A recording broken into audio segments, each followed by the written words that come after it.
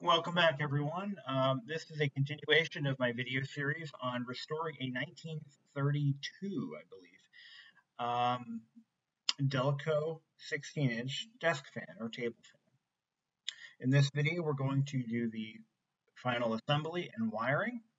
It should be a rocking good time for those of you interested in this sort of topic. But for those of you who are easily bored, I suggest you watch something else because this is going to be long and it's going to be treacherous. Um, so I've already partially assembled the unit. We've got the motor housing mounted um, to the swivel neck, which is then mounted to the base. In this part, I'm actually pointing out some of the flaws in the paint job. One of the issues I've had painting this fan is the normal limitations with painting with spray cans outdoors. I don't have an indoor spray booth, and I'm only limited by the cost and materials that I'm willing to spend, or the amount of money. I've actually lacquered the data plate and reinstalled it with the original rivets. I did not, the way I put the rivets back in was I used some of my favorite Loctite glue gel, which is an amazing product. I use it for everything. It should be a nice, good, permanent install. And preserving the original rivets preserves a lot of the fan's character. But yeah, it is not by any means a flawless paint job. It was a very inexpensive paint job and a very quick one at that. Okay, so let's go ahead and move on. We're going to start wiring up the stator. And as you can see, I've got the original wiring is still lashed to the coils with cotton thread. And what we're going to have to do now is cut away some of that thread and expose the terminations. I want to point out that this is a very simple motor to rewire. If you're starting out in the fan restoration hobby, I would highly recommend you find a model of fan that uses a speed coil rather than multiple coils in the motor shell. And I say that because the wiring is vastly simpler on a motor like this one.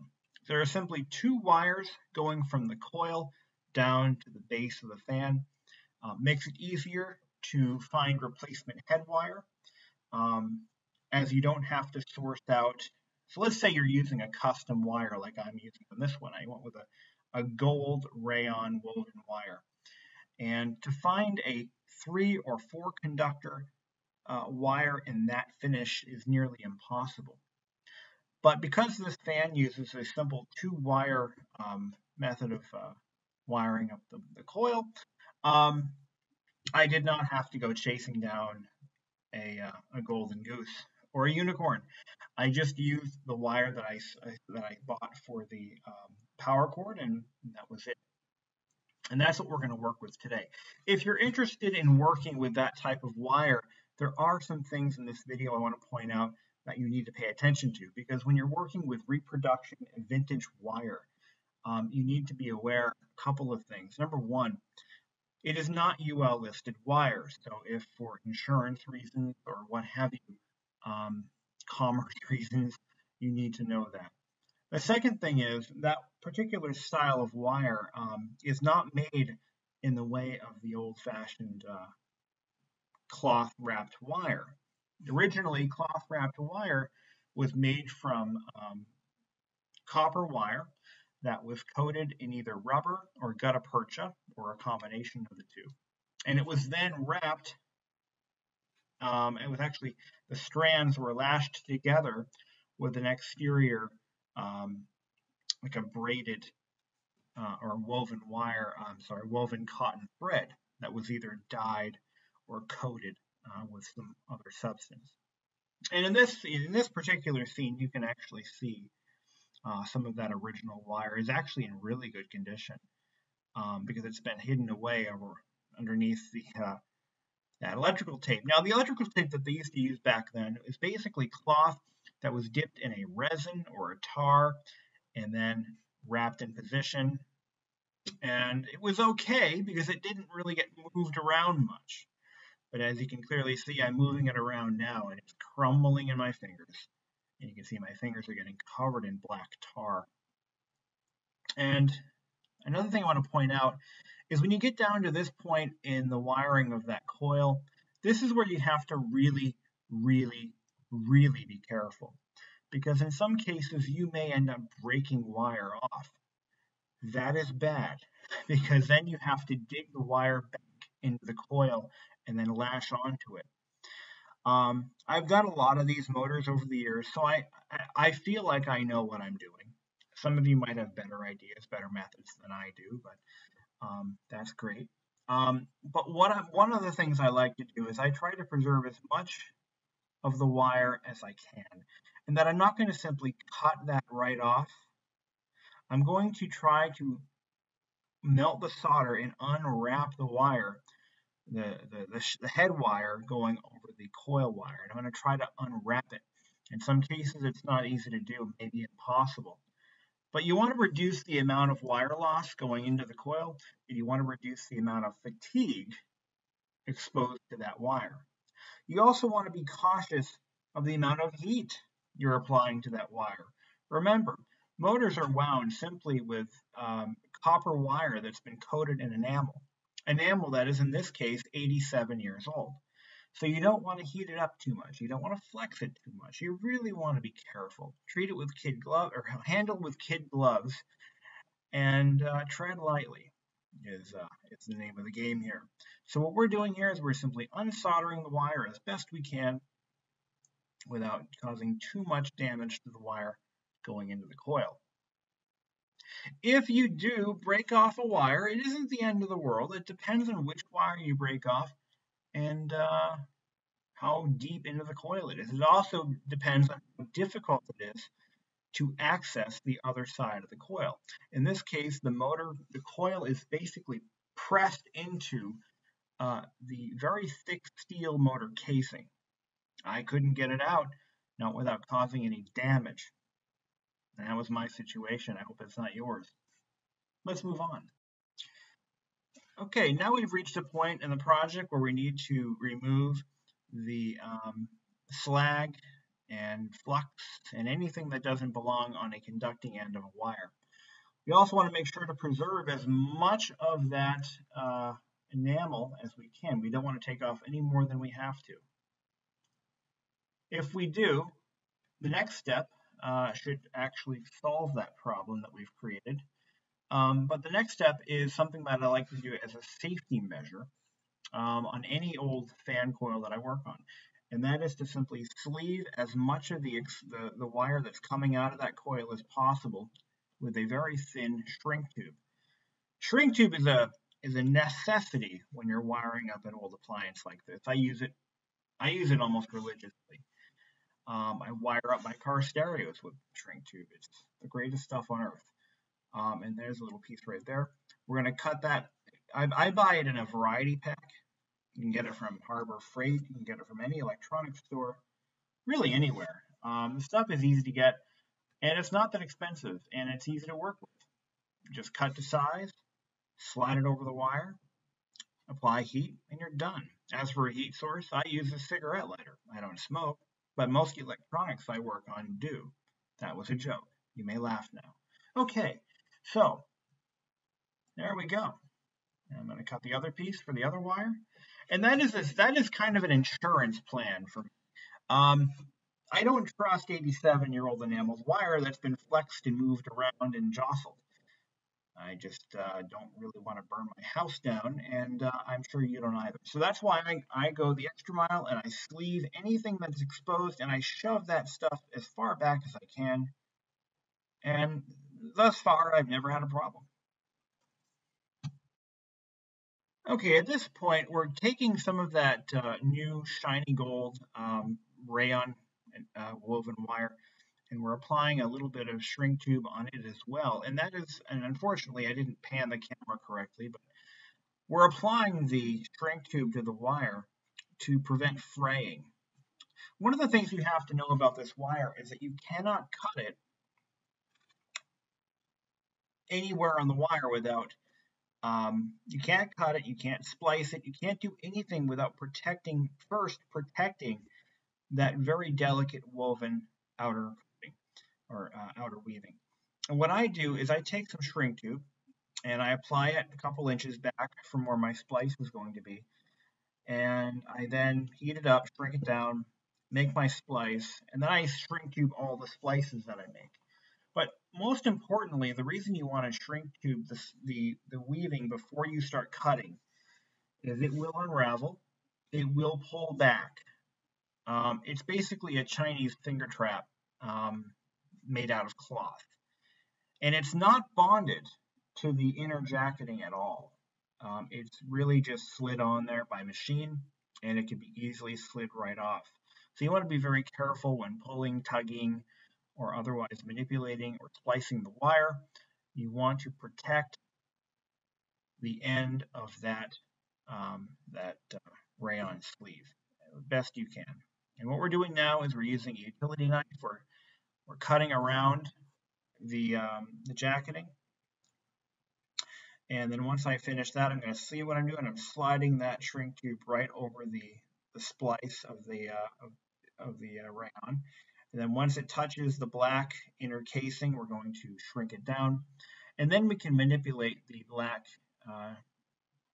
black inner rubber. We're just going to cut that with a knife, and then we're going to strip back the insulation on the two conductors within. Real simple stuff. Anyone can do it. But just a couple of things that you need to know before you start tearing into this stuff, because I've learned the hard way, and I don't make my mistakes twice. Sometimes. Sometimes. Okay, so now you can see the two conductors are individually jacketed. Thank God, because if they weren't, we'd have a whole new set of problems on our hands. We're going to just slightly cut into the end of the outer insulation. And then what we're going to do is we're going to basically use the wires as tearing strips, and we're going to tear them back through the insulation to prevent nicking the inner insulation of the conductors themselves. This is a trick that I figured out when I wired up my Victor Jr. I used a similar product, only it was black with yellow accents. There we go. We're going to use a cigarette lighter to shrink that down. There we go. But we're going to pull the wire. I wonder if I show that on camera. Let me. Okay. There we are. So we're pulling it back, and then we're going to cut the excess insulation off, and then we're going to strip just enough wire back from the conductors to make our solder connection. We want those solder connections to be relatively small and unobtrusive. There we go. Pretty good stuff. Simple stuff. Alrighty. So at this point, we've twisted one of the conductors, and we're just soldering it in place. I'm using a fairly hot iron because I want it to be done quick. I don't want it to heat up for half an hour. No. I'm using my soldering gun for this, but a 40-watt iron will do you just fine. I wouldn't use anything smaller than that. And I'm using rosin core leaded solder because it has a lower melting point than lead-free solder, actually by quite a bit, and it flows very nicely. And there we go. There's one done, and one more to go. Now, one of the things I've done, I didn't show this on camera, but I added a second larger sleeve of shrink tube that is going to cover the solder joint, and then we're going to fold the solder joint back. Make sure the solder joint does not have any sharp edges or anything that could stick through the shrink tube. And we're going to fold it down with a pair of pliers to get a nice sharp bend, and we're going to slide that sleeve right over the joint.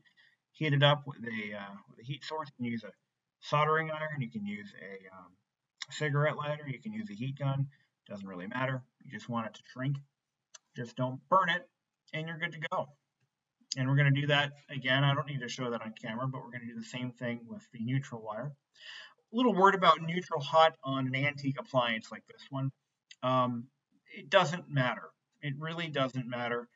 As far as I know, the chassis of the fan is not connected directly to the coil in any way or the switch. I will point out though that the switch handle, as you'll see later in the video, is directly connected to power lead, either hot or neutral. But the thing is, back in the day, they did not use polarized plugs on most appliances. It wasn't really necessary, it wasn't required. So on a device like this, it never had a polarized plug. There was no polarity. It was just whatever went wherever. It just didn't matter. But we're more conscious of that today, and we would do things very differently on a modern device. But back then, not really a thing. Moving on. So I hemmed and hawed over this for quite a while. I was going to lash the connection to the windings as it had been originally with thread. They used cotton thread. I was going to use nylon. But ultimately, I decided that the zip ties were a better choice because they're very strong, they're proven, and this is this also serves as a pseudo strain relief. If you were to tug on the wire, something strong has to be there to prevent that from being pulled right out. So I'm using zip ties, just a personal preference, but some of you more historically accurate restorers might do something a little different. And the more historically accurate viewers aren't going to be watching my videos for advice anyway, so there you go. But anywho, we've got that all pretty much done. Now, if I were to slide the armature back in and power up that motor, it should spin. But we're not going to do that because we don't have the grommets to put back into the rear motor housing cover. We don't have the grommets for the base, and we just don't have the grommets. So we can't really go too much farther in this without those grommets. I'm going to quickly test fit the motor backing, but I think all is going to be well. Now let's wait for those grommets to come in, and we're going to continue on. Let's talk about lubrication of the gearbox. So I use automotive grease. You know, some people may not like that idea. They may have their own opinions, but opinions, like assholes, everybody has one. And can we all just agree that any lubricant made today is better than what they originally would have used? Can we just agree on that? Thanks. Anything made today is better than what they used originally. Because what they originally used would often just harden right up, and it would just pack into the corners of the gearbox, and the fan would run basically without any lubrication of any kind for years, decades even. And you would never know. You would never know, because you're not cracking this thing open every once in a while to check. Most people don't. This stuff here, this is it's Bel Ray waterproof grease. It's designed for marine, motorcycle, and automotive applications. Yeah, it's probably not the right stuff, but really, what is the right stuff? I mean, the manufacturer would have recommended a product back then that hasn't been made in decades. So, what does it matter at this point? So I'm going to pop this gear back in there. And we're going to put this washer back on top of the gear. Everything's already been cleaned up.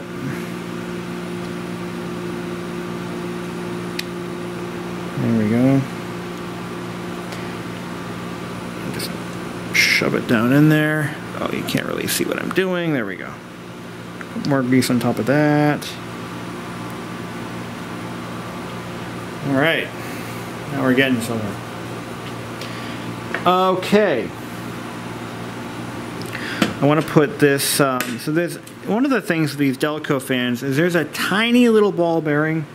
It's easy to lose, and I have dropped this bearing on the floor 3 times. 3 times I've lost this bearing. The first time I found it on my bench and I didn't know what it was there for. I'm like, what is this here for? What purpose does it have? I don't remember seeing it during the disassembly, and I don't know where it came from. What is the deal with this ball bearing? What is the deal with this ball bearing? Well, it turns out it goes to the fan and it actually drops into this machined brass fitting. And what it is, it's the bearing that the counter shaft rides in, or rides on, or against. It's a critical piece. Without it, the counter shaft would have so much play it would basically be doing nothing. So, important stuff, guys. Important stuff. Now, here's my good screwdriver. Now, I did lacquer this fitting. I think it looks great. You may disagree. I don't care. We're going to just screw this in. And just kind of work it in there. Okay, that's too tight. That's... I want to get in there and kind of loosen it up so that this shaft doesn't really have a lot of play, and then it spins nice and freely. This is probably a little tight, and that's why, you know, that's why it's so controversial, because this grease may be in fact a little bit too thick, but once it heats up, it'll be all right. Another critical step: once you have the once you have this in the right position, you want to lock it down with this set screw here. Okay. Good. Good. Good. All right. Now it's time to put the cover on.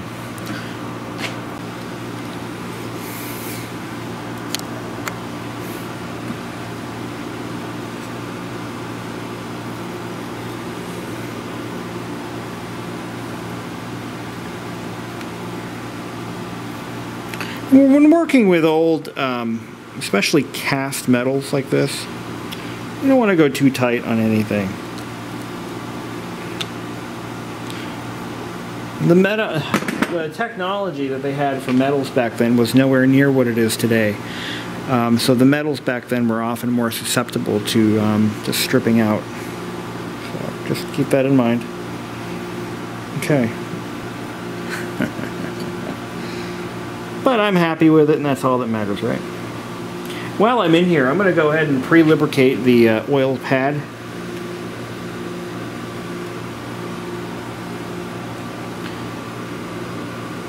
What that does is this little felt pad in here, it soaks up all the lubrication for that rear motor bearing, or the rear bearing. For my next trick, I'm going to be installing the front bearing. Now for this, I'm going to put a little bit of oil in there while we have it apart.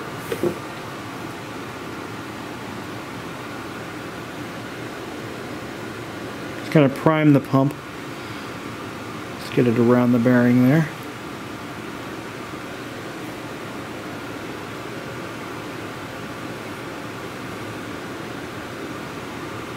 The earlier we can introduce oil to this dry bronze bushing, the better.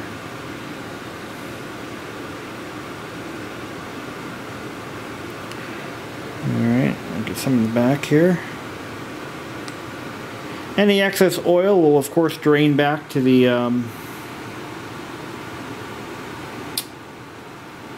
felt pad, felt wick. There we go. You can put too much oil in a fan motor. Yes, you can. That's always been true. Okay, so right here I've got the oiler. I'm going to toss my oil wick and spring in there. These have all been cleaned. Brand new oil wick. I'm going to put a little bit of oil in there.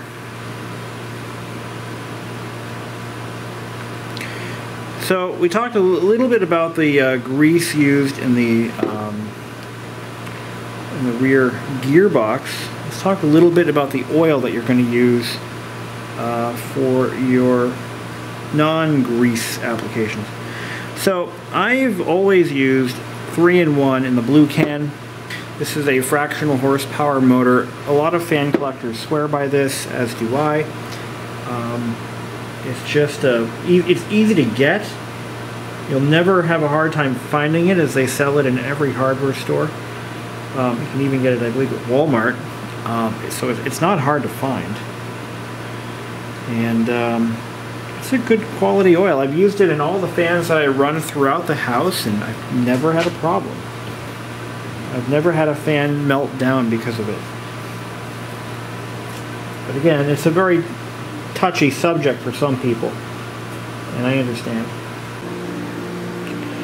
So I went ahead and I painted the armature gray on the ends. I figured, you know what? This is my restoration, this is my project, this is my party, and I can paint it gray if I want to. You would paint it gray too if it happened to you, right? So that's what I'm doing here. Look at that wick. Come on down. There we go. Come on down. There we go. Okay, look at that. It's not really all that visible, but if you're looking in there, if you're checking out the details, you're going to see that. I wanted to paint it red, but I don't have any red paint. Which is odd. I usually have red paint for something, but I don't today. And so no red paint for you. You know?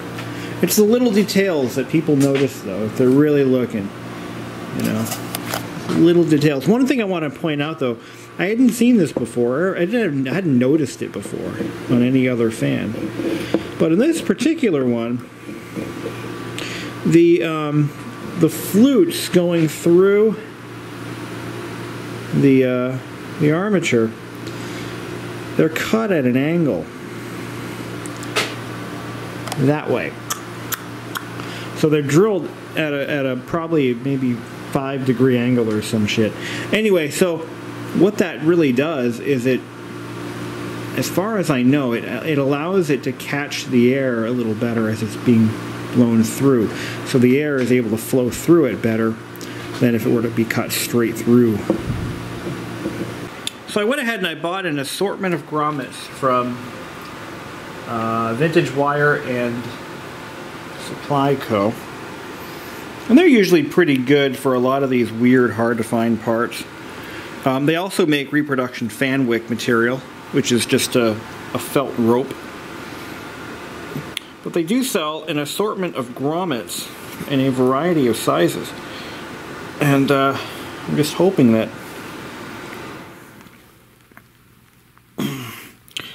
one of these is going to fit.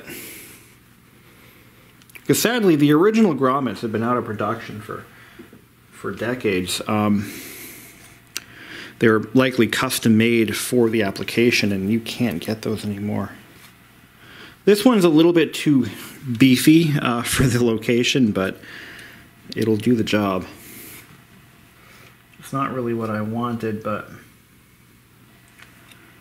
it has just the right inner diameter to fit the hole. And I don't think anyone's really going to judge me for using a grommet that's too big. And if they do, they can go to hell, as far as I'm concerned. Okay. Well, anyway, so that should take care of that one. And now we can go ahead and slide the motor cover back in place, which will be kind of nice. Let's do that. Yeah, all right. I'm going to just put the wire in there. There we go. Should just slide right in.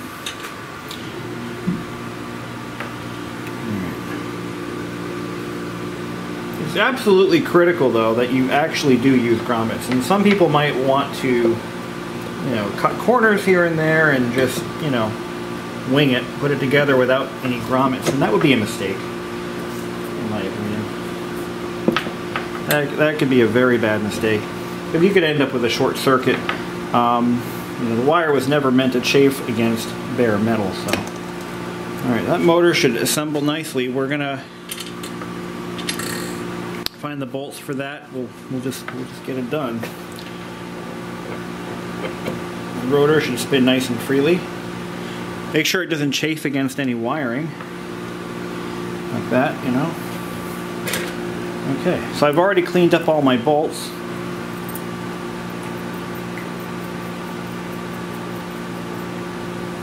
Okay. And that'll help me index the two halves of the motor so that they're lined up correctly. Let me just angle my camera here. That's that one. Actually, I think the split washers go on the other side. And the nuts.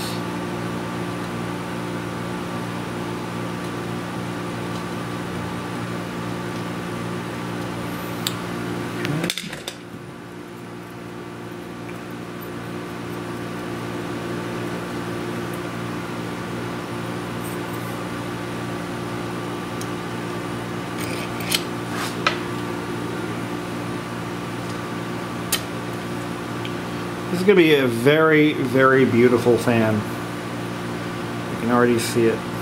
Once I get it polished up and waxed, it's going to look even better. It's going to be very nice, very beautiful.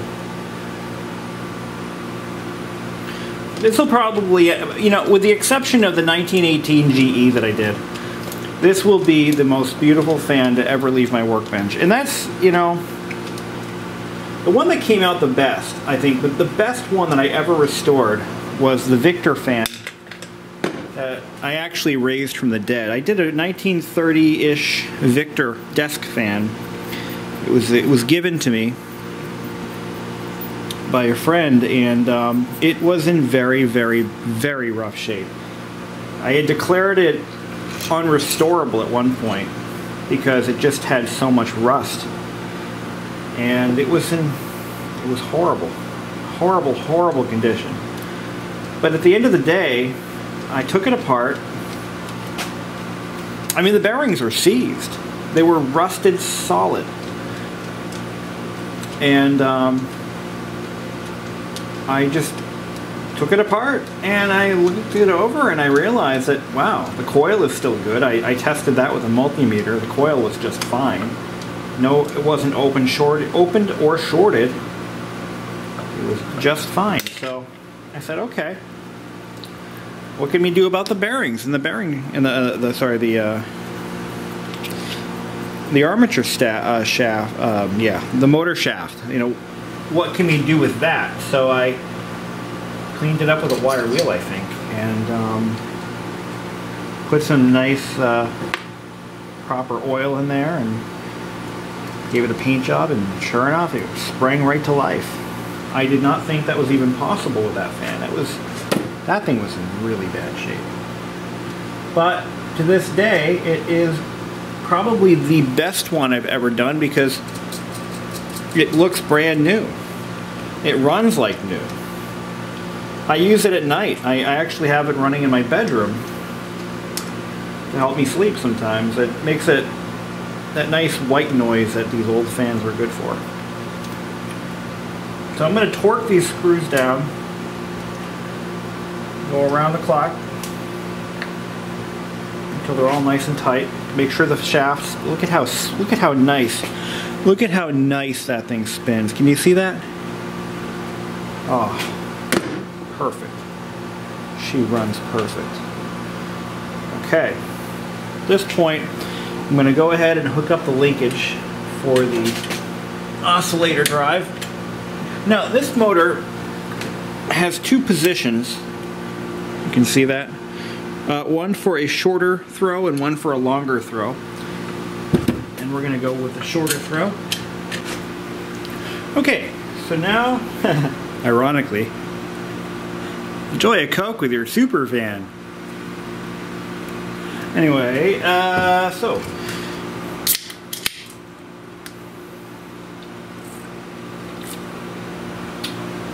now what we got to do is get some Wallace and grommets installed.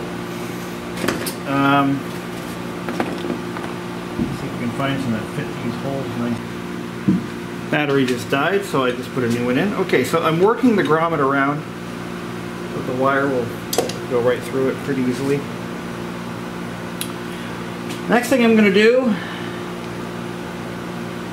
I'd like to knot the wire, but I think that's going to be doable. So this wire is not easy to work with in terms of creating a knot or whatever to prevent it from getting backed out. So here's what I'm going to do. For starters, since we're inside the fan now, we don't need this decorative gold sheathing. So we're going to take some shrink tubing and we're going to make a protective barrier. So let's do that. I had a piece already cut for this. It wasn't this big. It was one size down from that. Just going to do it. Let's see if this fits.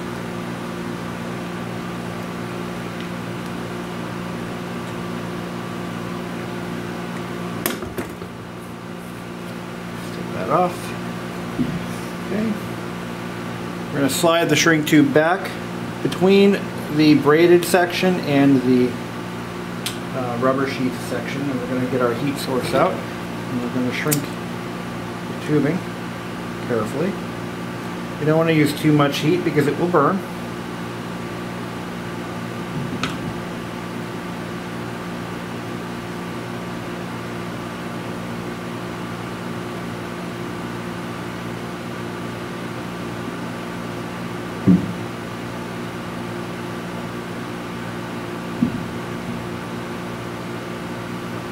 Again, this is to prevent the braided jacketing from fraying at the ends. That's exactly what it wants to do.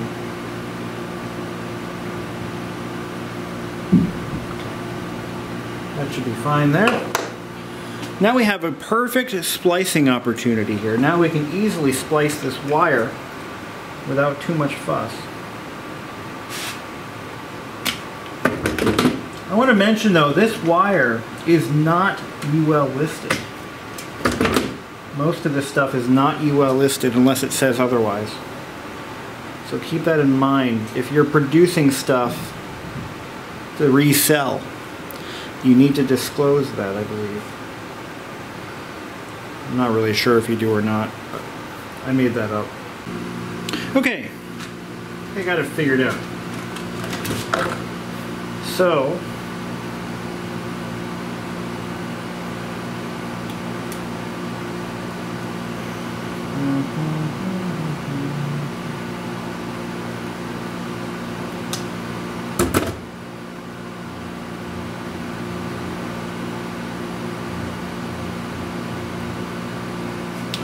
basically what we've got going here is the switch plate.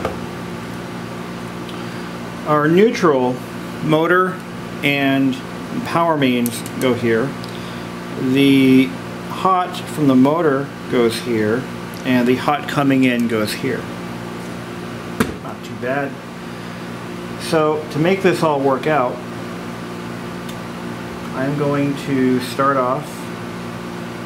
I think what I want to do though is I want to actually, why don't we do this? Why don't we get our soldering iron hooked up? And we're going to do exactly what the manufacturer did.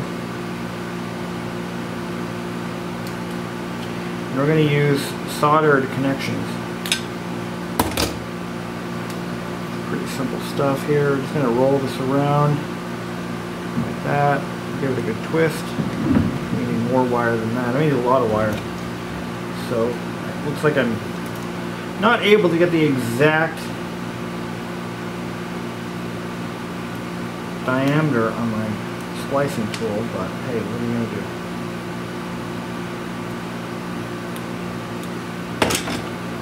So what would they do? Well, they would tightly twist the wire, like so.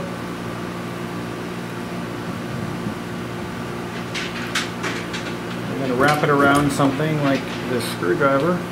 And now the fun part, we're going to have to tin these connections.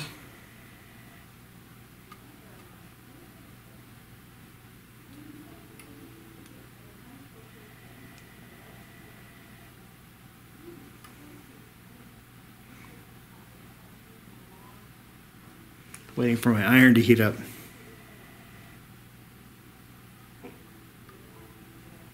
I think it might be broken.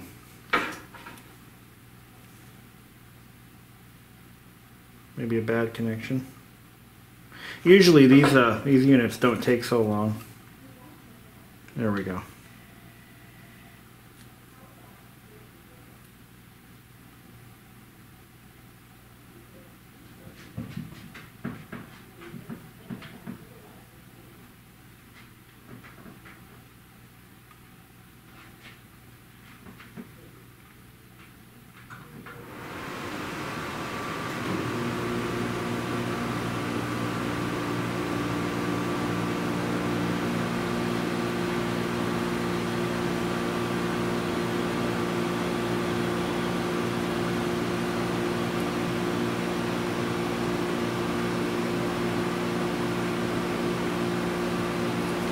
One. The hot wire ended up not looking so pretty, but I know why that happened, and I will correct that in the next one. What I mean is, you need to cut off more wire once, not chop it up multiple times. You know what I mean? It's all furry and all, but hey, who cares, right?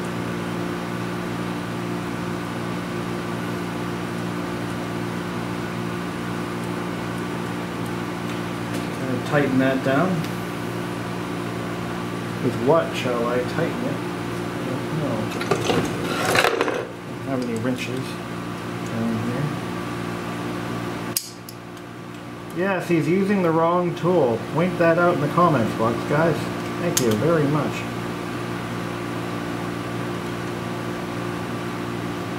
This is not the right tool. I know that. Okay, so there's that. Next, we've got the neutral. That's going to go there. I think there'd be more than one washer. There isn't. Okay, now we got to go ahead and prepare the power lead, the mains, as you call it in the UK. Got to run this baby through one of the new grommets that I put in the side here. And why did I do that? Don't worry about that. Okay. So we're going to go ahead and do that now.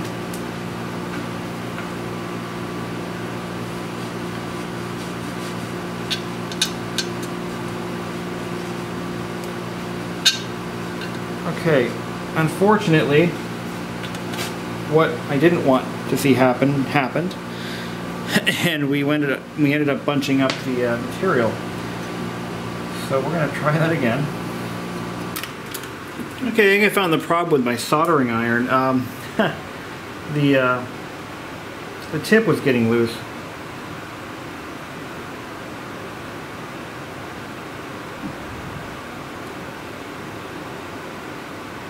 Look at that.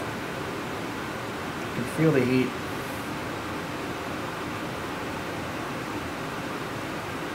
Okay. Jesus. That's all it was. The tip was loose. I knew I had to do something about that, but I just thought I'd have a little more fun times. Okay. White to white, black to black.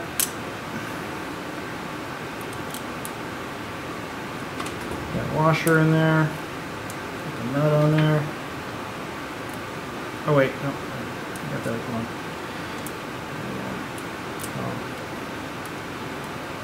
There we go. Okay.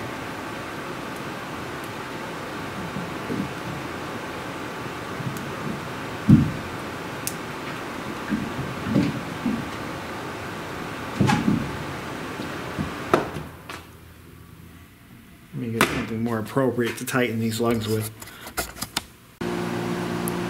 Okay, so let's see. She runs now. You'll see that I've actually soldered both lugs on my plug, and a little bit of my shrink tubing is still exposed.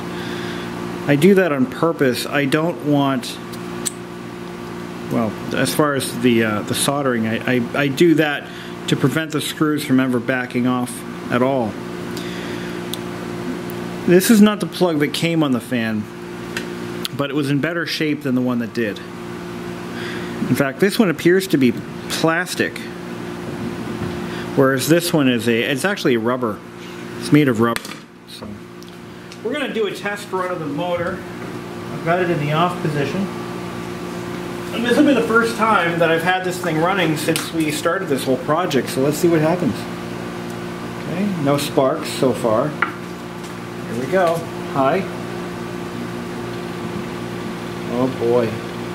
Medium. And low.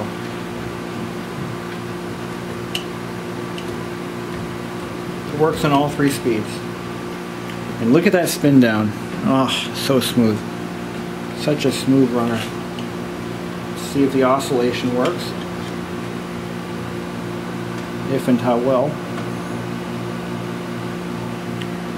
Of course, you can't hear it with my damn humidifier running, but you get the idea. Slow.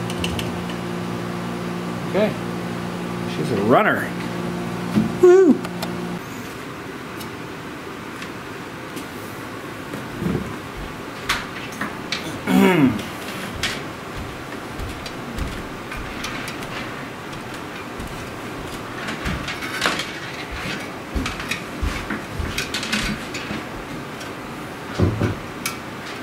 Not right now.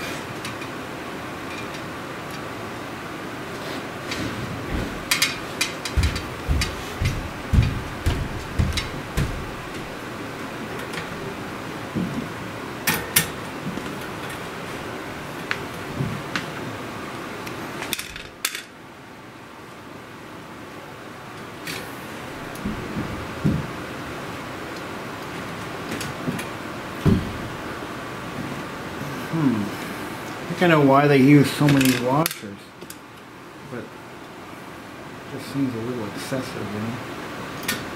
What I'm going to do, let's see what we got here. Completed for the first time since the day it was built. The Delco. Need to clean it up a little bit, but I'll do that in a second. It's got some oil and stuff on it, but this is it. Such a beautiful machine. Such a very usable machine, too. It's holding its own quite well. Wow. I don't know why this hole is bigger than the others. I thought at first it might have been for the wiring, but that doesn't seem to be the case, because there was a grommet in this hole here, which is the one I used. But look at that. Such a sleek machine. Okay, I've shut down the dehumidifier so we can get the full sound effect here. But first startup since restoration. Ready, set, go.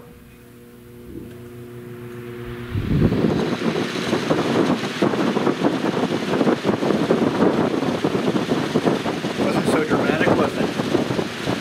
Medium. Low. Some vibrations here.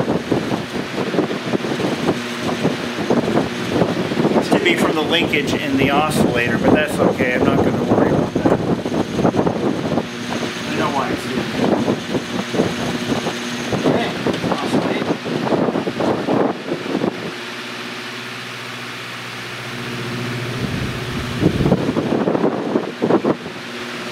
She's about 86 years old. I'm going to do the math here. I found an ad from 1932, so I'm going to give that as its birth date. So I think it's from about 1932. So 2000. He's 87 years old.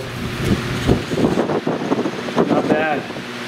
Not bad. She's an old girl, but she still blows air. The day she was born. Now you'll notice that the blades have a nice luster to them, and that's all thanks to the clear lacquer that I applied. It looks so beautiful running. It's just amazing. It's amazing. Well, thank you all for watching, and I hope you all have a great day.